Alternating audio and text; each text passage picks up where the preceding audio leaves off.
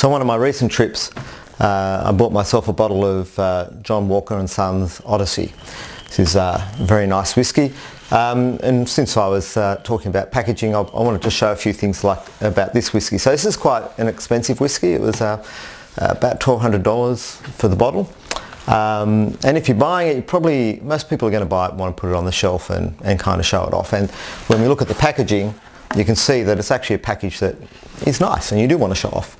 The reason I'm talking about it in particular is the packaging is that when I got this one, when I picked it up, they opened the box up and said, you know, check it out, make sure it's all okay. I checked it quickly. There are a few things that I'm not too happy about. And if I were buying it to put it on the shelf, I think I would be I would have wanted to know about these and would have probably argued the price down a little bit.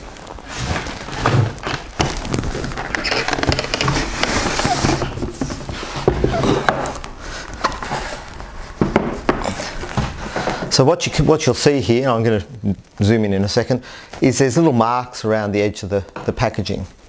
And just little nicks and you know, so again, if you're sitting it up on your shelf, you want it to be in pristine condition, not like that.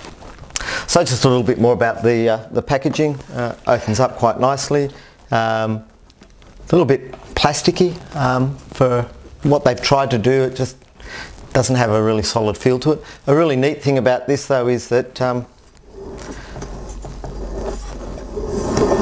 it spins and turns and will stay upright. The way they've done that's pretty neat.